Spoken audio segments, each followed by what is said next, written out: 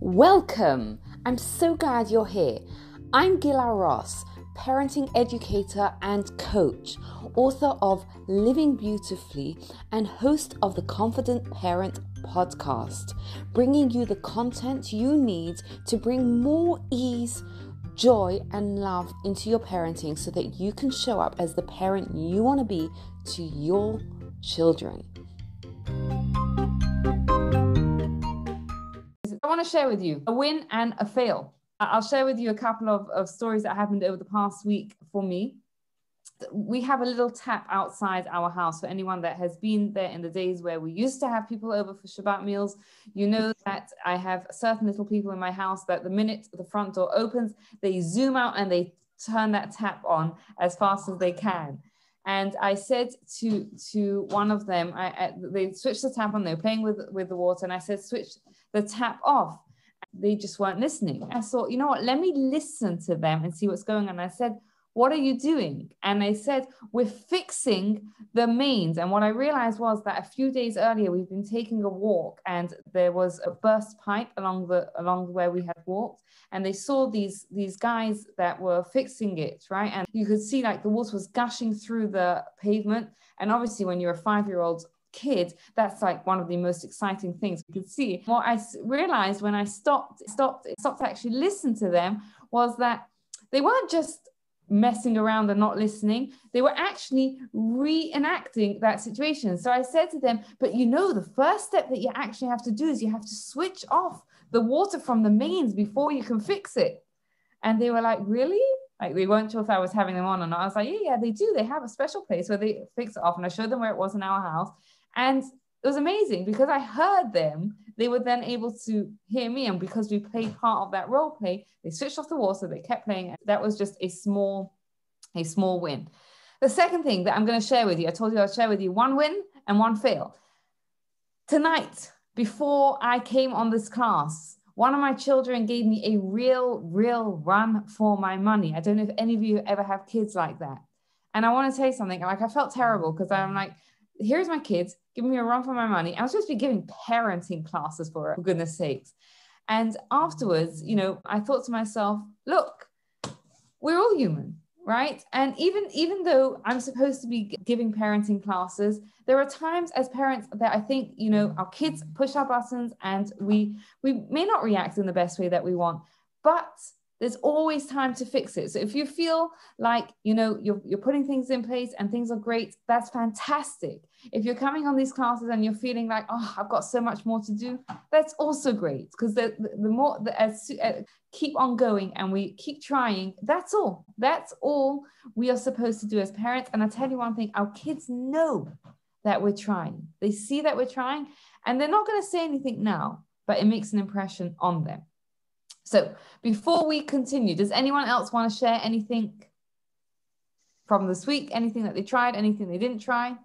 I tried saying to Zara, look at me, when she just ignores me, because quite often when I'm talking to her, asking her to do something, she's just like staring at her toy or at the TV or whatever. She just ignores me. So I tried look at me and it actually worked. She did actually then look at me and listen to me, and you mentioned that last week, so thanks for that. Thank you. Brilliant. Thank you. I'm glad to hear. You know what? It's sometimes it's even the small things that we do that make a difference. For the past few weeks, we have been talking about when our kids don't listen, right? And I said we are going to get to it. So this is the week that we are going to start getting to setting limits, okay? So we've spent the past time together talking a little bit about parenting goals and also setting the foundation of what we've been trying to do is give our kids our energy when they are doing the right things, or even when they're not messing up, by the act of recognition, by checking in on them and giving them and appreciating them for just who they are and just showing that, you know, we love them, by experiential recognition, by creatively pointing out their successes, and also by the proactive recognition, by giving them gratitude for when they are not breaking the rules. But, and here's the but, for most kids, this is not going to be enough. It's not enough just to give the positives. We have to also we also have to set limits. And at this point, we're going to talk about how to do that. So let me give you an analogy. I don't know if any of you are familiar, but let's say someone has a back problem and they try different things and they realize that their back is hurting. So there's something called a two-sided back brace. And basically what it is made of two sides. And when they put them together and they put the pressure in the right place, it relieves the tension and the pain in the back. Now, imagine if the person is using it and they're getting pain relief. And then one morning they wake up and they can only find half of the back brace. And they only put half of the back brace on. It's not going to do it. So that's what these two halves are. On the one hand, we have the half, the stand that we said that we are going to give energy for positives, right? That's half of the brace. But the other half of the brace is that we also said that the stand 3 that we are going to be clear about setting limits. Okay, so how are we going to set limits? What happens when our kids break the rules? Now, some of you may already be seeing changes in your children. You may already be implementing these things and seeing that your children are listening better or cooperating more or happier or calmer, whatever it is. And that's great. But some of you, not yet. And that's fine, because this is where the next part is. So we are going to tell them what's going to happen. Okay, but before we tell them what's going to happen, let me explain to you what we are going to do.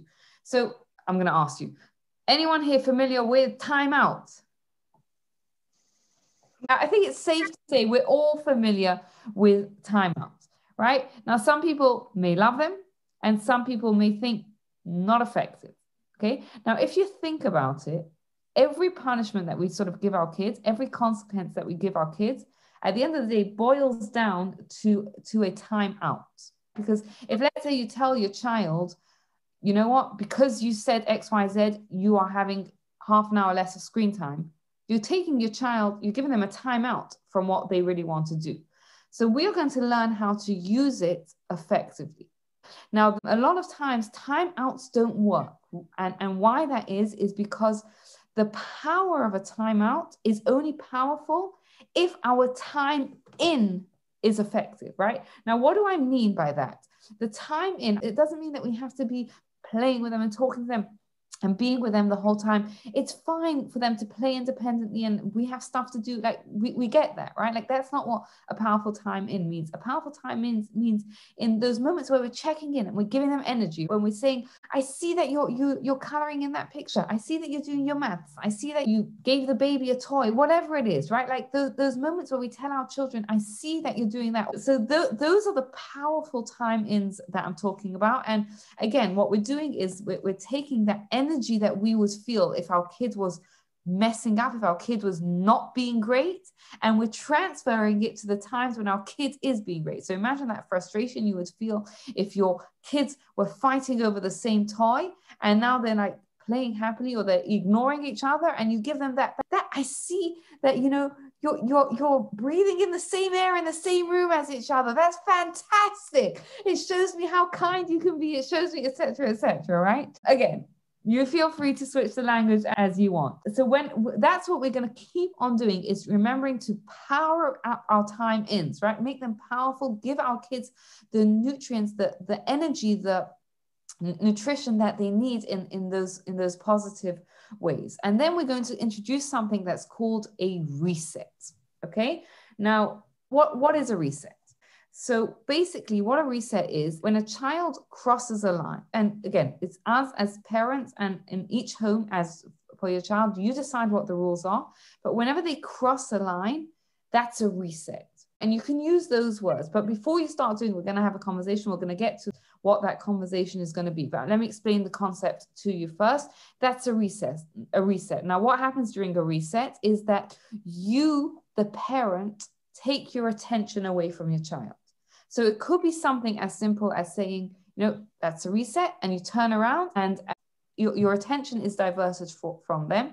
And you as the parent decide how long it's going to have to be. And it doesn't have to be long to be effective. Let me give you an analogy.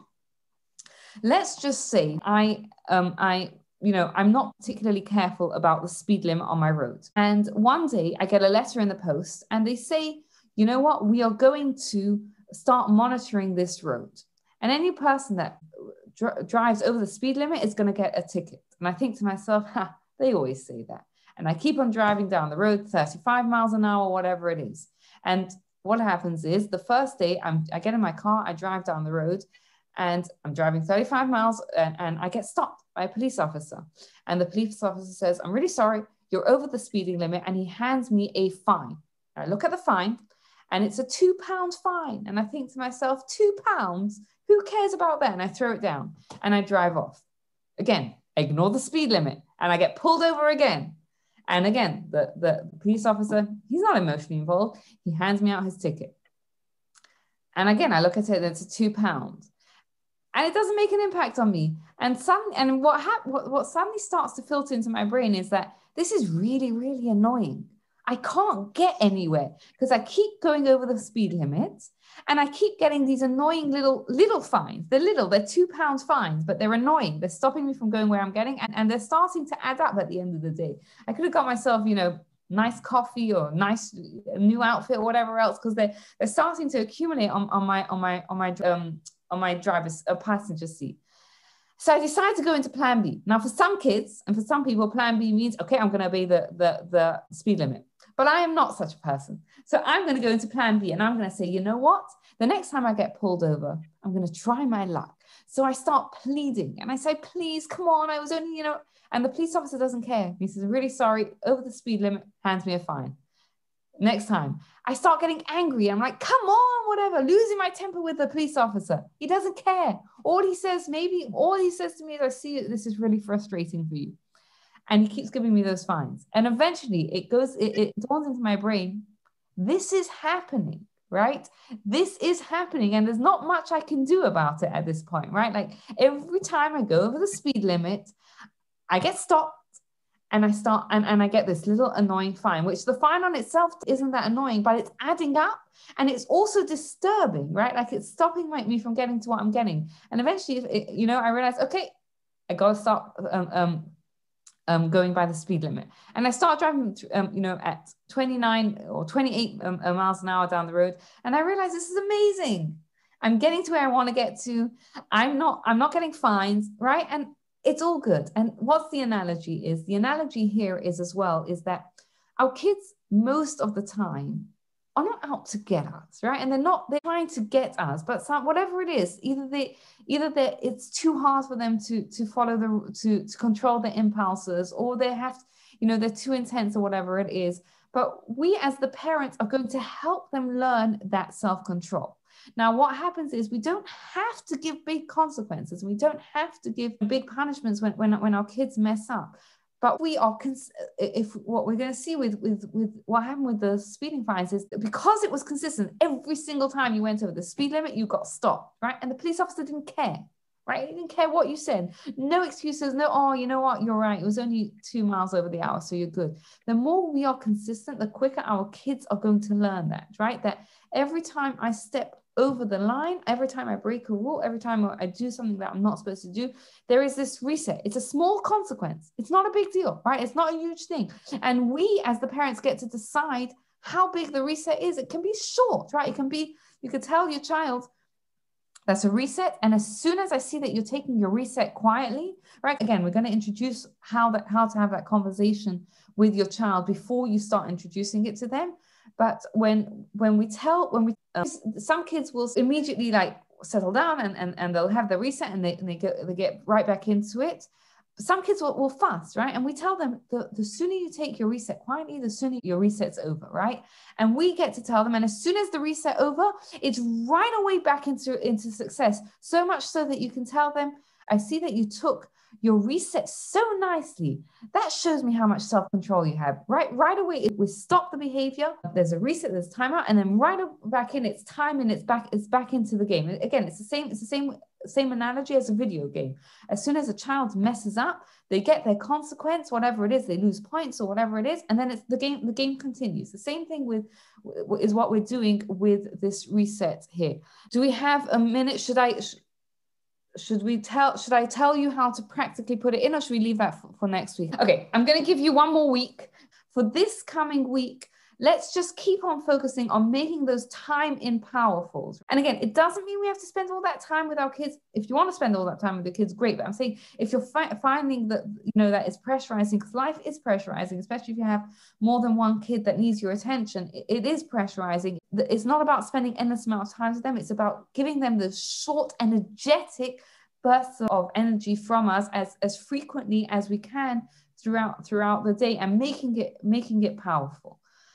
Okay, we're going to work on a real action plan on how to implement it for next week. But I think this week is just going to lay the groundwork on it. Again, when they do mess up, just keep doing what you're doing, and just minimize as little fuss as possible.